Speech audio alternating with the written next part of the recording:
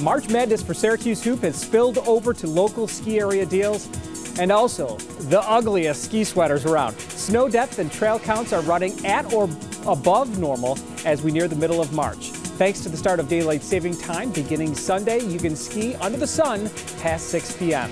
The sun was shining brightly on Rocket Run at Bristol on Friday. The snow still stacking up to over 4 feet there.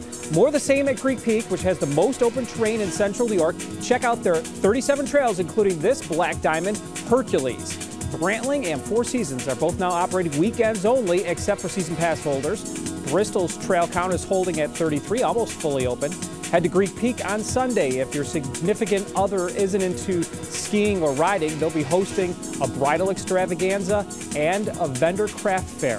At Labrador, you can save some cash with $25 lift tickets this weekend. Did you know Snow Ridge sells lift tickets in advance on their website? Well, now you do. The date-specific lifts go for as little as $13. Song has priced all daytime lift tickets at $30 for the rest of the season, $15 for most evenings. They are still 100% open with all 24 trails. Toggenburg has also lowered their lift prices to $30 for this spring, and Woods Valley is fully open with a family fun day Saturday. I'm meteorologist Mike Brookins. Happy trails.